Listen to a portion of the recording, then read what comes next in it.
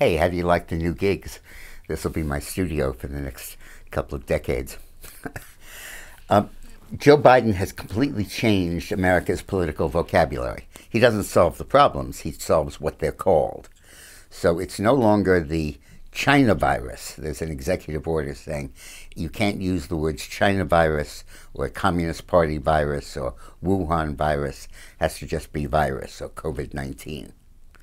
It was okay to talk about the Spanish flu. It was okay to talk about the Brazilian virus. You can talk about the Korean virus. You can talk about the British virus. But you can't talk about the China virus. Hey, I even wonder if swine flu is objectionable to pigs, and he'll change it. The ICE has also not solved the problem of illegal immigration. In fact, they're going to make it worse.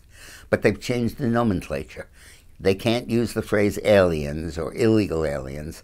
They can't use that at all. It has to be undocumented. To see the rest of this video, please go to dickmorris.com/subscribe to sign up for my videos and columns. It's completely free. Or click on the link in the description box below. Thanks.